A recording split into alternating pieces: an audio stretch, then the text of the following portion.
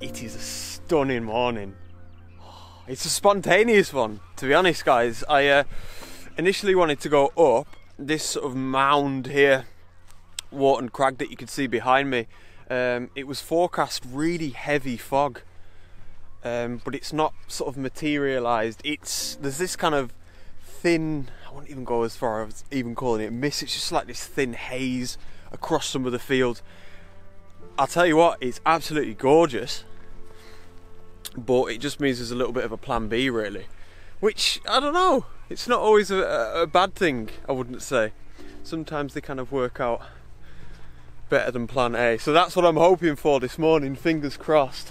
It's just like the world this morning, everything, the atmosphere, the environment, the conditions, the location, everything's just as good as it gets almost, you know, not necessarily for photography, but just for being out and about. It's clear out, there's a stunning sunrise, there's a sort of frost over the fields. It's still, I can hear all the birds here near Silverdale. Oh man, there's what I think is a proper full moon setting. So there's definitely a lot to work with the camera.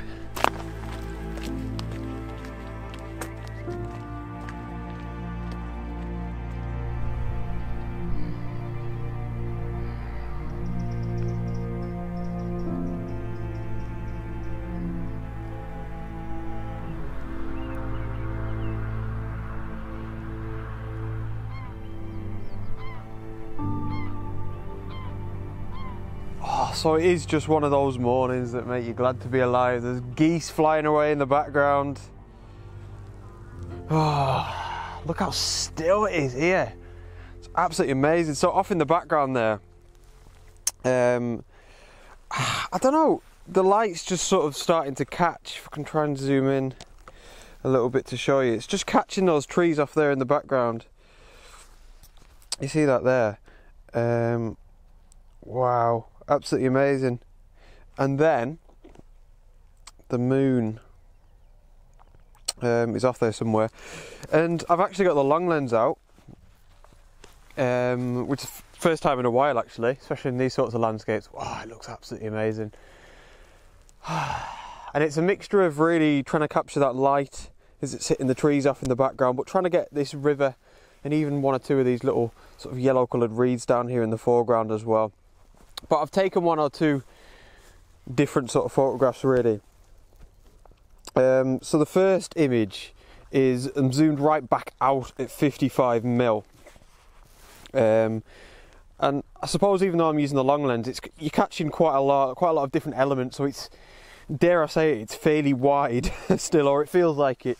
I think it's more because if you look there, I'm shooting across the way, across the landscape. So there's still a lot in the frame. But yeah, see how I'm getting a few of these reeds down here in the foreground. And then obviously the reflections of the river. Then the fence posts and the fields, you know, the trees. So there is quite a lot to it. So yeah, them settings will be fine. ISO 100 f8 and 1/50th of a second. I'm focusing which is them kind of reeds, but the reeds that are across the river near the fence post. I don't know, I just think they're the most important part of the image. There's like a little white sign just there. I quite like it. At first I was trying to take the photograph in a way that it wasn't in the frame. I don't know, I just quite like it. I think it's because we got the reflection as well. Grab one here now, see how this looks. But like I say, I've taken one or two already. Whilst the moon was still at the top of them trees as well. Oh, that's amazing. And then the second shot I took was zoomed pretty far in. Yeah, it must have been about 250mm, and it was similar enough, but there's no point in taking it now. But I'll put it up on the screen. It's just, we had the moon just setting behind some of them hills there. Whoa, what a morning. What a morning. To be fair, I could stay, it's one of them where I could just stay in one spot like this and just fire off images across the fields with the telephoto lens. I'll tell you what, I might do just that. Let's keep walking, see what else we can find. I'm going to head down towards that bridge there.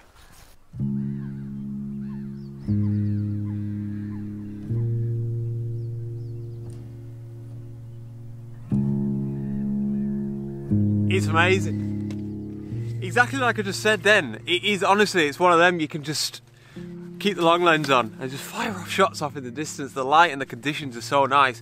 I'm just getting this kind of vista that goes around Wharton Crag, and it's looking back towards Ingleborough over in Yorkshire, and just looking through some of these reeds here. I'm just playing around with depth of field really and trying to grab a shot of it, but it looks pretty cool. So I'm stopping down to let's have a look what it's going to be. Something about f4.8, somewhere around there, depending on the focal length of course. And then just want to try and lens cap. Make sure you take your lens cap off, guys. Some of the best advice that I give on this channel. There we go. So I'm focusing actually on the reeds here in the foreground, and it looks beautiful because the light is so variable throughout the whole sort of frame. From here right in the foreground we got the reeds, the sun hasn't come up and over Wharton Crag yet, so they're kind of in this shade, but then Ingleborough in the background is kind of illuminated by that morning sun. So let's have a look. Oh, that looks absolutely gorgeous. And then because of course we're shooting at quite a wide aperture, Ingleborough is kind of blurry off in the background as well. ISO 100, f4.8 and 1/60th of a second.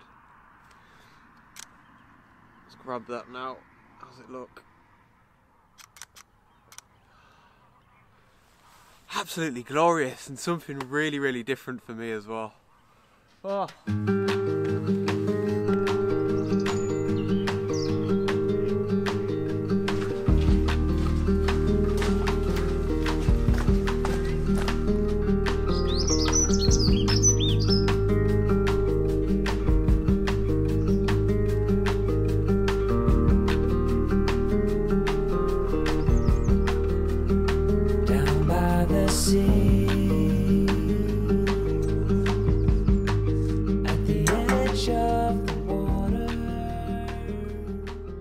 So another stop and another shot with the telephoto lens. You can see here now the light is on the land. Look at that, the sun is well and truly arrived up and over Wharton Crag. Oh, it's just spectacular. Honestly, what a morning. I just don't understand why there's no one here. Look at it, it's free. It's about 20 minutes from home. Oh man. This is good for the mind. Let me tell you, if you haven't done this sort of thing, I mean, I never used to be honest. And of course, if people aren't into this sort of thing, then they're not into it. It's that simple. But just give it a go, man. Not even with the camera. Just look at it. The sun's come up. It's frosty. There's a few little sheep kicking about. It's still, there's no one here. This is so peaceful. Ah, man. Right, so, like I said, telephoto lens again. And yeah, again, it's really just a case of I'm using the telephoto lens, I suppose, as my feet. You know, I don't need to move too much. I've only walked 5 minutes from where I parked up, and it's just working an absolute charm. So I'm zooming across the landscape this time, really just trying to make the most of the light that's kind of coming in from the right hand side of the frame there, painting the fields. And then we've got this tiny little gate. Let me try and show you here. See there, that little gate. You just love the way he's catching the light, and then the sort of compression effect that we're getting with them hills in the background I like, obviously because we're using the telephoto lens. And I'm going to finish the photograph around about there, so I'm not getting that single tree there. I'm just getting this kind of bunch of trees on the left hand side. But yeah, it's working out well. I'm liking the way that it looks. Just brighten that up a bit so you can see. There we go. Right, so we're zooming across the landscape. Like I said, ISO 100 f8 and 1/200th of a second. I am going to focus on that little gate actually. There we go. Oh, that is just spectacular. So I'll get everything off the screen. In fact, I'll get the level up and I'll get everything off the screen. And that's it, simple as that. So see how I'm cutting out that one single tree on the right hand side? I just prefer that. So we got the little gate, the trees on the left hand side, which are balanced nicely by all them peaks on the right hand side. The sky is going to be beautiful as long as I don't overexpose it. And of course the light that's painting those fields. Perfect histogram. Oh, just absolutely gorgeous. Oh man. I'm going to keep going. There's no reason to stop yet. I've never been here before either. I'm going to follow this footpath that's running around here and see what else I can find. And it's probably going to be another long lens shot, guys. Oh, living the dream.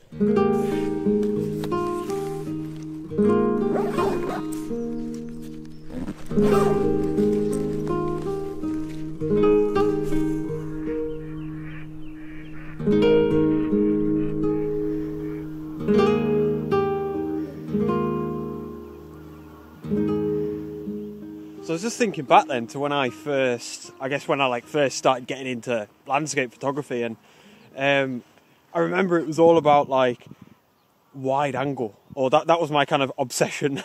I guess my first lens was the kit lens that I got with the Nikon D30-100, which was an 18 to 55 millimeter. So even on a crop sensor, 18 millimeter was always a fairly wide angle. It was decent. You could definitely get sort of you could capture wide vistas on the side of fells and things like that, and you could get some nice wide angle effect photographs and stuff, But I was had this obsession. I wanted wider.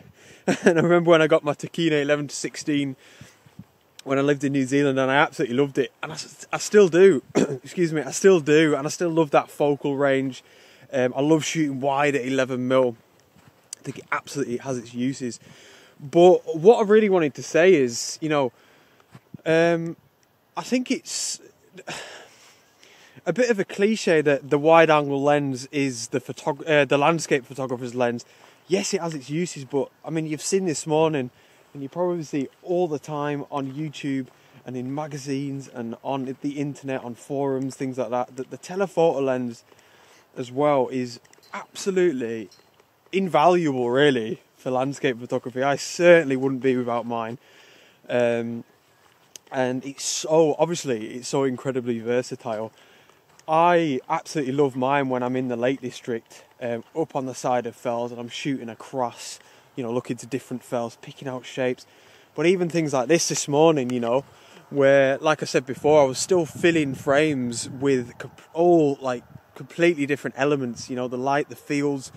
I've had reeds in the foreground, trees, I've had the moon, all sorts. So you can still fill the frame when you're using a telephoto lens, Absolutely stunning. Let me show you this now. I'm probably going to have to get the camera out again. Look at this. Absolutely ridiculous. Look at that. I'm going to grab a shot here. Give me a minute, I'll get set up. So honestly, it's blowing my mind a bit this morning. It's just spectacular. The light is amazing. I was just thinking about something else then. One thing that I love about kind of this time of year, when it's like, I guess it's just winter, or even like the merge between winter and spring, but when the land is actually quite colourless, I don't know, there's something about it that I really like. It's like naturally desaturated. And I think it just looks so gorgeous, especially on a frosty morning. But then you get the sun. Imagine like a sunrise in the middle of summer. It's vibrant, absolute orange everywhere, which is brilliant. Something can be made of that. It's got its own pros and cons. But it's like, the best way I can describe it, especially with the frost on the land as well, it's like the light is white. Like, really, honestly, colourless. And I love it. I've found I've been really desaturating my images recently.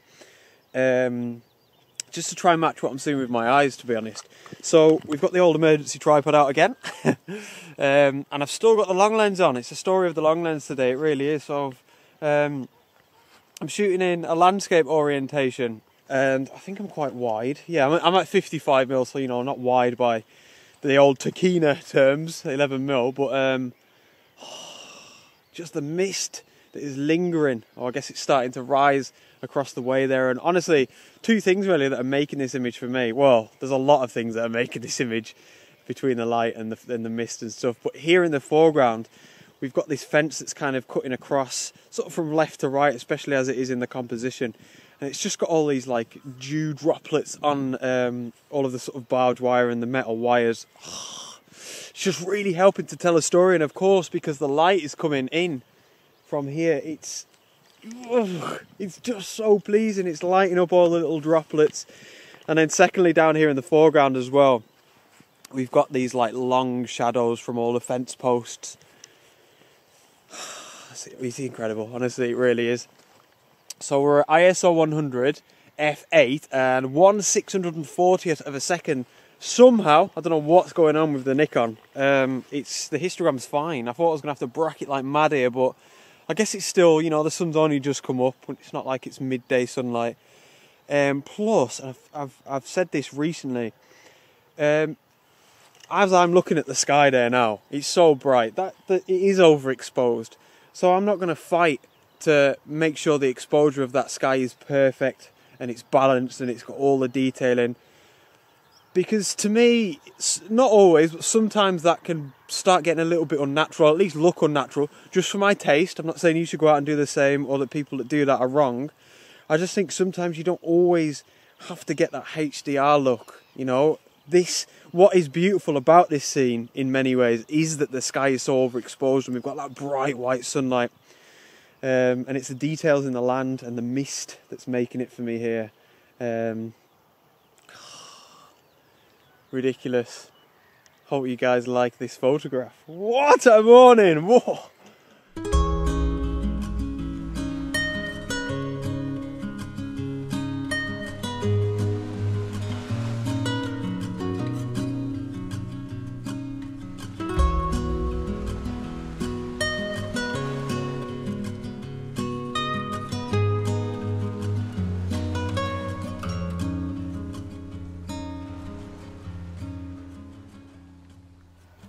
It's going to be a nice day in general. So yeah, I'd really urge you to give that a go anyway. What I was on about with telephoto lenses before, the best point I can make is really try and think almost in terms of your focal length as you're walking around. And the more that you use a certain lens, so mine like 55-300 for example, you just kind of, you start getting this like sixth sense almost of being able to look across the landscape. It's just a skill that you develop of looking across landscapes and being able to pick out little sections and saying, oh yeah, I'll be able to zoom right in there with my particular lens. I'll be able to compose it like that, and you can kind of do it all in your head without even having to get your camera out. And then of course you've got that option as well. That's the kind of middle ground before you actually take the shot, is get your camera out, use the viewfinder or the LCD screen, whatever you prefer to do, and then just play around, zoom across the landscape. And it's brilliant because you can really work with shapes and things like that. I say that a lot, shapes. That is one thing that honestly I'm always looking for.